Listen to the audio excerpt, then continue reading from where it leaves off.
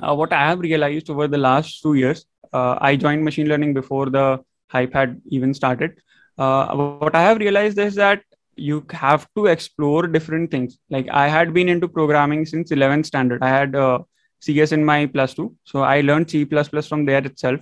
In my first year, I explored almost everything that comes under like computer science, any of the fields that I could have been. I spent a month or two in everything to know what is there, and then only I decided that okay, ML is something which I'm really interested in and I want to be the best at it.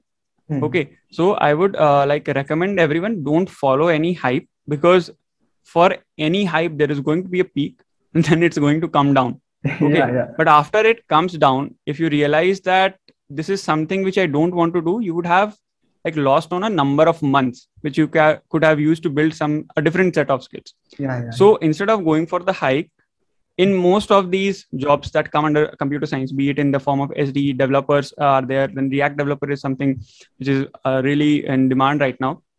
Okay, or in the ML field, okay, then there's NLP engineer, computer vision engineer.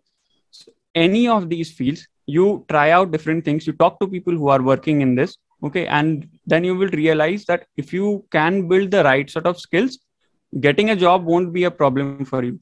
yeah, Okay, so it at the end of the day, it depends what you are interested in. Don't follow a hype or anything of that sort, because as I said, the hype will come down someday, yeah, sure. and that day you should not be the person who should think that okay, I like uselessly wasted my time a year.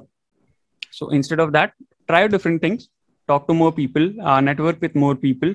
LinkedIn is a great platform, Twitter is a great platform. Know what actually that job profile means. Okay, like if you are Hmm. going to be an SD, so know what it actually means, what people actually do in that kind of a job, and then only decide.